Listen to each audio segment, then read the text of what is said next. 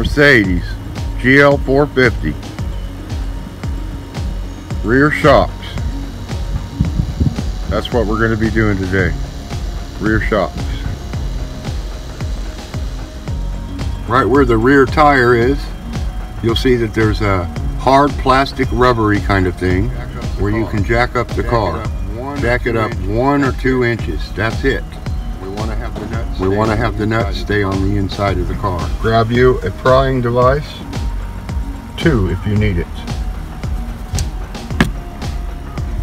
Come right here to the back, towards the wall. Come right into here. Pull down as hard as you can. It'll pop up right here, and then go to this side. Pull up as hard as you can. It'll pop that open. It's recommended if you're doing both sides to just get those both ready, so that way your tool can be put away. Now let's go into the second row. Now it's probably a good idea to just crawl over the back seat. Well, you can open the door, but now that you pop that open, you'll notice these little lock tabs stop about right there. And so if you measure that, it's going to be from here to there. So I want to go from here to there, about where the cup is, and we want to twist. There you go, and there it is there. Then right here at the end, you want to pop that up like that. And also don't forget this corner. You want to do the same thing on the other side, just like that. Now right about here, try to go all the way through to the back side. You'll feel a little bounce right there. That's it. Now you've taken that off. Do that on both sides, and this will explain to you what these are. They're just little locks. See, they just lock up in there. It's not a big deal, but you have not damaged any of the material. It's just brand new. Look at that, it looks beautiful. So you can set these in the first row, and we know that that's going to be the driver's side. See, now just go ahead and work on the passenger side. And so there's the passenger side. You'll see that right here's the little locks that you pull them out of, and they're pretty tight. So that's why you want to bring a screwdriver here and here, because as you're lifting up, they'll actually come straight out, and there's a little lip right here that faces in a downward angle, just slightly, so it makes it difficult. So if you have something even longer or bigger, set it here and just go like that, pry back like that, real lightly, real lightly. If you get too into it, well then you've overdone it. So now you'll see that this insulation's here. Yeah, it's no big deal. You can kind of just move it out of the way, and you'll see a wire harness under here. See where they made this preparation? They made it preparated right here for your first time. If you're a virgin at this, kind of just open that up all the way across. You get you a razor knife, open that up, and then you'll see that the top of the strut tower, the shock tower, is right there. Okay, so that's what I'm going to do next, is get my knife. I'm going to cut that. I'm going to move this out of the way so we can see. Now if you go back over the seat, being careful, you don't want to scratch anything. Remember, this is Mercedes. So you come back here, you have a regular slot screwdriver. See, I've been working on that one. Just twist these. There's the lock position there. Here's the unlock position. You can pull this box out, and you can actually get more view through this way to see where you got to go. Now you see there's some housing in there, there's some other things in there, but we want to get right up in there, and then you'll see that there's this piece of plastic right here as well. See it right here? So we're working our way through there. I've already cut this back and cut that back for access. It's not going to hurt anything. Just work at a good pace. And as you can see, we didn't have to remove this thing right here. Okay, so what we're trying to gain access of is the shock. And the shock is going to be right in here. You'll see some wires running back. You've got some clips that actually go on the top of the studs, and then there's nuts underneath there. So you want to pry those up. Those little things right there, there's a couple of them, see? And you're going to gain more access to this. Okay, so I'm going to start over here. As you see, I have my handy dandy flathead screwdriver. I went underneath that little harness clip and I pried down, which will lift that up. And I did it at the same time with my other handy dandy little tool right over here. And as you push down, this pops up, see? So you can get that up and out of the way. Now you need to have some movement with this cable for the back over there. This one over here is your air strut. It's your air spring strut on this side. But over here, we're almost there. You got to undo these two. We just want to move this cable around freely, see? You get this to move around, and it's going to be very helpful because you can position yourself anywhere you want to as soon as you move that around. So we're moving that around. We're going to open this up. Look down there. There's another one. You see it right down there? There you go.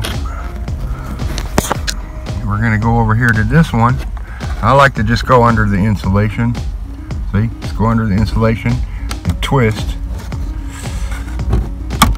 And there you go. It pops right on up. See?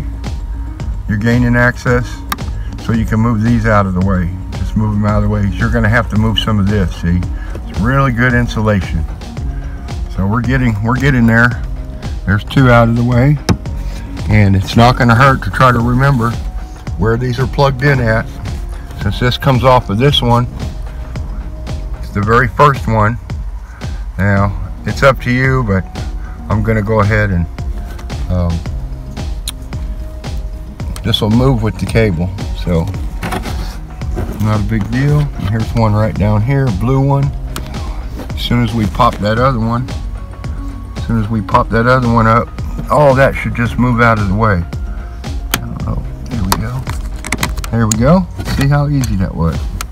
It's almost like doing a Mr. Rogers showcase here. So there we go. See, that one's out of the way. So this whole cable is flexible. It moves around a lot easier. Now, I really don't like this white stuff. It's hard to see. So I'm going to reach under here and go all the way back and push down on it, and it should just tear. There we go.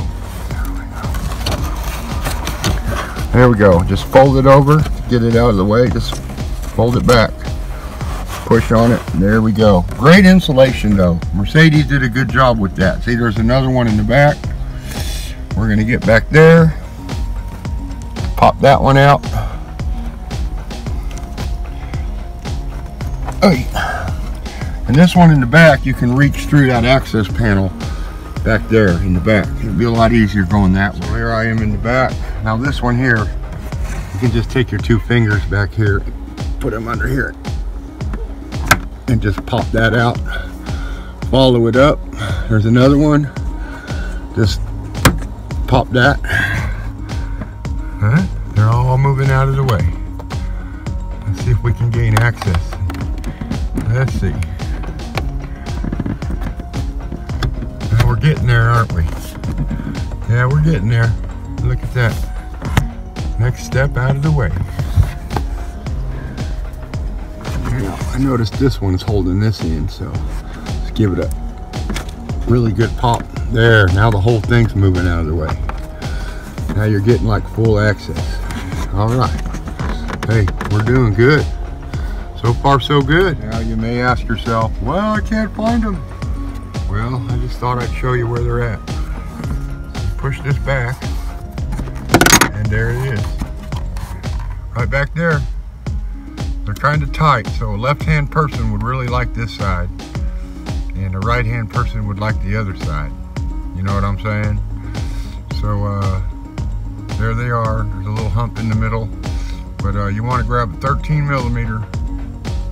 I'm using a 1/2 inch, so it fits snug enough on there. I've almost got that first one out of there. So just reach right underneath there, and there's that flat spot. That's where they're at. They're hidden underneath this. Don't cut this. A lot of people just rip it out, get it out of the way. Well, you're getting a lot of vibration noise back here in your Mercedes. You don't want that? Hell no. Okay, well, there's nut number 1. I went ahead and screwed it on here. Actually, it's this side right here. So I just make sure that the threads match. That's it. For this one over here, it's a lot easier access for you to get a 6-inch or maybe 2 6-inch extensions, 3/8, and you want to definitely have a deep socket. And if you look right here, let me get a good angle. Oh yeah, right where that black piece is, you see that black piece? About 1.5 inches from there and straight down is the other one. So you can go straight down and you just pull back on that insulation as you unscrew it. It's kind of tight, but that's the whole reason we did the cable. You kind of pop that cable off. You need to get some room in there. You don't want to break any wiring.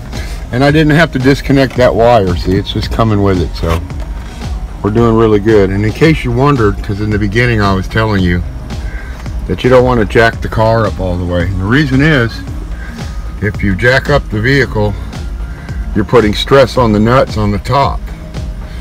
So you don't want to put stress on them. You want them to relax. So I wanted to tell you that. They're easier to take out. And then when you lift the vehicle, the 2 studs that are mounted on that shock will actually drop out of the hole for you as soon as you take that bolt out from underneath. We'll get to that. Easy peasy, Mercedes. Okay, you may lift the vehicle now. Remember, by that rubber plastic piece right there. And as soon as you get it high enough, you'll notice your tires barely touching the ground. That's all you really need. You don't need to go any higher, or you don't want to go any less. So then grab you something to lay on.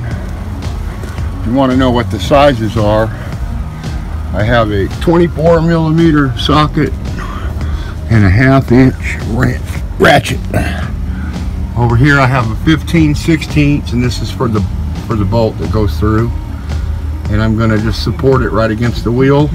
So if I unscrew it on the other side, this will stick here and it'll hold it for me while I undo it. Now I also have this bar. It's solid steel. It's pretty long, and I just want to break it free. I have a gun I could use, but you can see my 24 deep socket is, oh, that's terrible. That's terrible. It won't fit. So we're definitely going to have to do something about that. I'm going to go look for a 24 short. We're going to need a 24 short. And so here it is. Here's the shock. As you can see right up here, it's loose. See, it kind of fell out of the hole, so it's ready to just drop.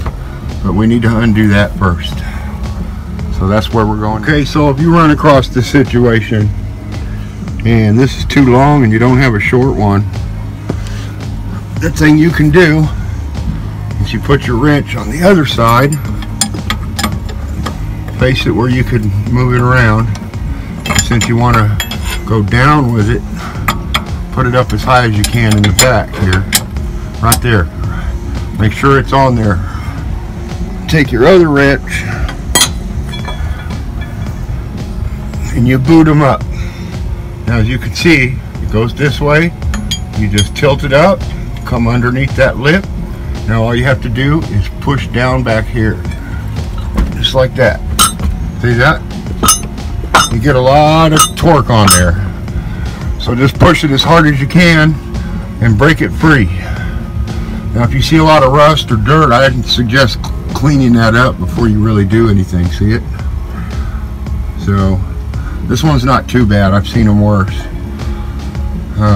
So if all in all comes to all, whatever you want to do. You could also stick a pole or rod right through here and push down, which will actually turn this. But this is the way to do this. It gives you an extension, it gives you more torque. You can break that nut free. As soon as it's broke free, I have a feeling it'll come off pretty easily. So, but you're gonna have to tighten it this way too, as soon as you mount the top in. So when you get the top mounted in, that's when you drop this down and you mount this bolt in.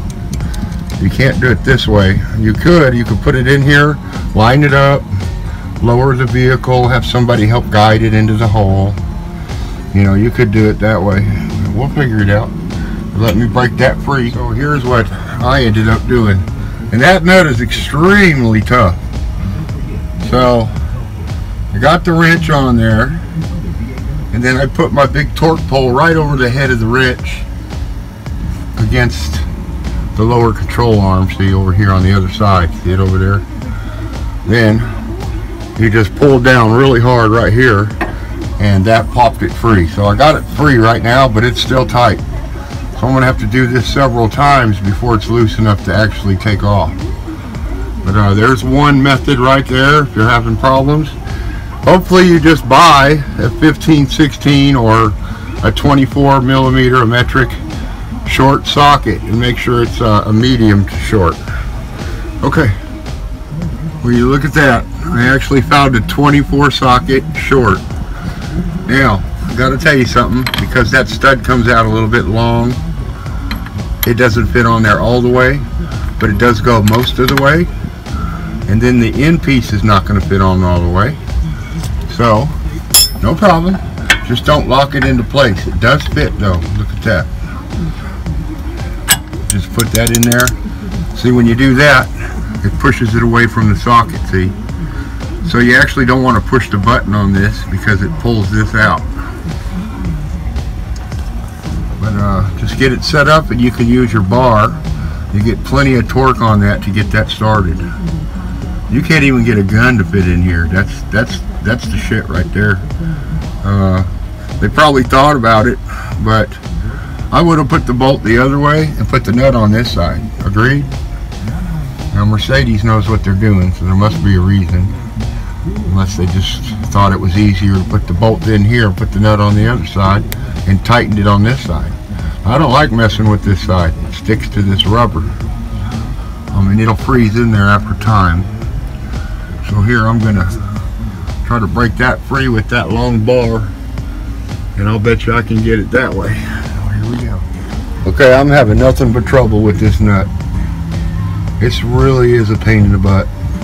So what I did was I took a jack stand and put it on the frame piece right here in the back. See, it's the only one that's actually going to hold it up there, right between the exhaust and this piece here. So it's close. I'm going to go lower the jack, bring the jack over here, and I know I told you about not turning it right here, but I'm going to have to turn the bolt right here and put the wrench as close as I can here, so when it goes that way it'll stay and break that free. There's so much rust on here, it's not moving. And I put a lot of might on it. So what I'm going to do is put my jack right here, and I'm going to jack up my ratchet. That'll break that free, and that's what we're doing now. Click, click. Okay, so this is ingenuity at its finest. We're going to put that right about where the ratchet's going to be at. There we go.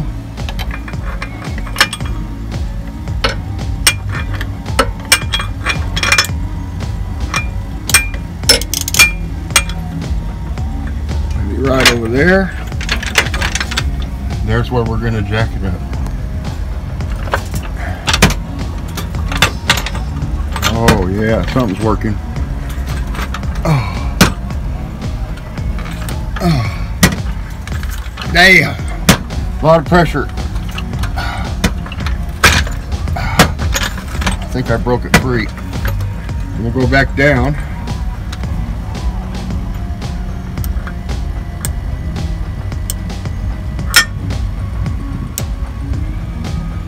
You can hear the ratchet clicking.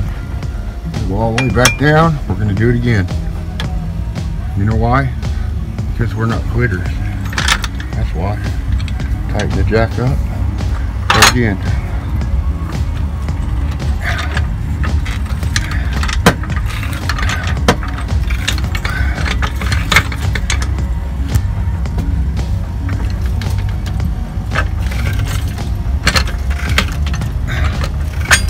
Well, at least we know it's not going to be stuck in the rubber.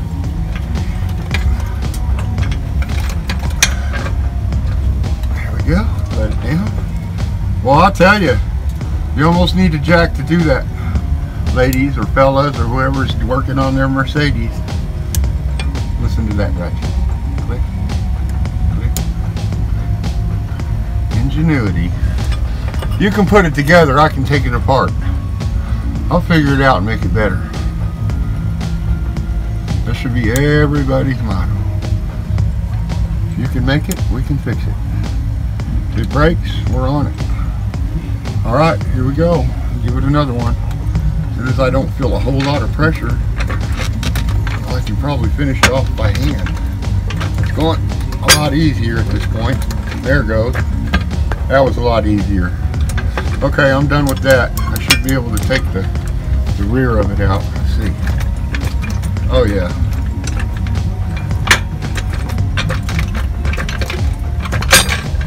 Oh yeah, that's loose now. Well, that's it, fellas. Now put your jack back where it was, because this stands not total security. Okay, so now we're going to switch sides. I'm going to put this back over here. Since we're going this way, we're going to make sure that, or we'll be going down, so we're going to hang that. There you go. Just hang that down. Now we can use the short socket on the back side. And that should be a lot easier now. Oh yeah. There it goes. Boy, it was tight. Alright, I'm going to work on taking this off. That worked. So if you need a shortcut tip, there it is. Then we'll set the new one in there, mount it on the top, and get the two nuts started. Not tight, just started. That way we can reach this. We'll use the jack to bring the body up and down to line this up if we have to. Okay, thank you for watching. Well, actually, I'm probably not done. We'll put the new one in. What do you know? The bolt came out. Tons of rust on the end. No wonder it wasn't moving. Look at that rust in there. So when I put this back together, I'm putting some grease up there so water won't hit that end. Anyhow, it popped right on out. It's I got lucky. So right here at this point, what I'm going to do is lift this up over this bar, and then it should come out right here where this cable is, right around this cable. Let's see. There we go. There we go. Hey, look at that. Now, don't know. I don't know. You don't know. Either of us know which way that mounts up there. But obviously, there's a plate on that. See? That's kind of smart. So there's how you get it out. And that'll be the same way you direct it back in there. Okay. Yep, that's it. Look at that. Something else to work with around here. There's that plate. So apparently the new ones that I have already have the nuts on them. That's excellent. Good. And the plate kind of just preset up there. Alright, I guess when you compress it, pushes down on that plate. That's excellent. So I know you're one person. You're trying to put the top of the strut back in the hole. There it is right there. Then you got to go up on top and start the nuts. Yeah, no problem. Well, how do you hold that up there? You know, if it's just one person. Okay, well, I come up with this idea. What do you think? I went right over the top of the axle with the wrench, across the middle of the part, right over here to this bolt, and that's supporting it, that's holding it in place. Now, here's the two new nuts. Do not drop them when you're reaching back there. And before you reach in your Mercedes, go ahead and wash those hands up, because that old one was nasty. I'll be back. Boom! Oh, much better. My goodness. I left a little piece on there. It's just a reminder, don't touch. Okay, so cleanliness is godliness. I know you've heard that before. We're going to go back in there and get these nuts on there. Hell yeah! So you just want to go about 5 or 6 turns to get those nuts started. You kind of want those studs that are there to be able to lower or raise, and that way you can get the bolt line back up underneath the truck, vehicle, whatever you want to call it. So there I go, back underneath. Now I got that in place. Well, it's only about 100 degrees outside right now. Now that I got that in place, go ahead and remove this. And as you can see, this has to go down quite a ways. Now, don't worry about it if it looks like it's the wrong position or whatever, it will twist. So you just twist it where you want it. Now you can see I've got to go down, oh, let's say, wow, that's quite a ways, huh? Quite a ways down. Well, no reason to freak out. As soon as you lower that jack over there, and by the way, remove your stand. Get that stand out of the way. You're not going to need that complicating what you're doing. Now, you could, in fact, I'm going to recommend this. You could take your stand and put your stand right underneath this lower control arm. Why? Well, whenever you lower this, it's going to push the arm up. See? Push the arm up, lower the car down. It'll work together.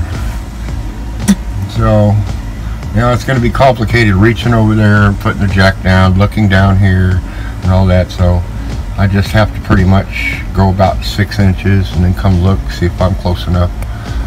So we'll just do that first. Well, it worked a little bit, but it didn't go all the way down. Now I'm beginning to wonder why, but then I thought, well, I didn't relieve any air pressure back there. That's probably holding a lot of air pressure right there. So you got this little switch right here that pretty much tells you when to add air. Now on this car battery, by the way, it's dead.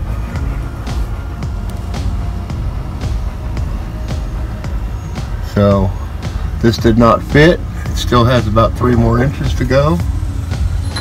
And there is a little switch right here that shows where the lower control arm is, which probably regulates how much air is inside there. But the battery's not working in this vehicle, so I doubt anything's going to happen. See how I did that? I kind of just pushed that over. It's not doing too well. I'll put it back the way it was. Like that. It's just a piece of rubber. So we need to let some air out. Well, if you look, I'm going to get right up there. On the top of there, you can see that air line going over to it. It looks like a 10mm nut. I'll almost bet if we just loosen that nut up, it'll let the air out. Therefore, lowering that air suspension and allowing this to go all the way down. So if you run across this, this is probably the best way to do it. I'll go look up inside that armrest on the 3rd row and see if it's easier to release air there, but I doubt it. I think this would be the right place to do it. And it's not that hard. It's easy to get your hand up there, okay? And there's just it's either an 8 or a 10. It's real small, so I'm guessing a 10. Go up there and see if I could release some of that air. I'll be right back with a 10. And you could actually hear it now. And it's lowering the suspension. So I just lightly loosened up the nut. Now, we'll watch this and see if this comes down. So I don't have a jack on here. The only thing I have is the stand, but it's pushing the arm up. So, by theory, this should work. This should bring this down far enough.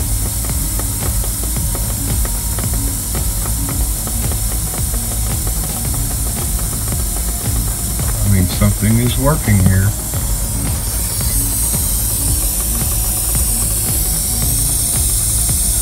You can hear that hissing. Very, very slow. You don't want to go too fast. Maybe I'll just come back. Oh, I can hear the suspension dropping. Let's see. Yeah, it's getting closer. We don't want to miss our shot, so get your bolt ready.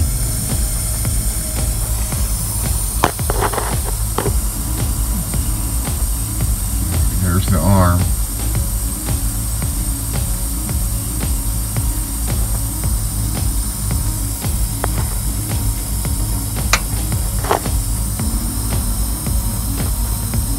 Very, very slow, see? It is working. I'm only about 2 inches away from it now. It is a 10 millimeter, it's not an 8. Look at that. It's coming.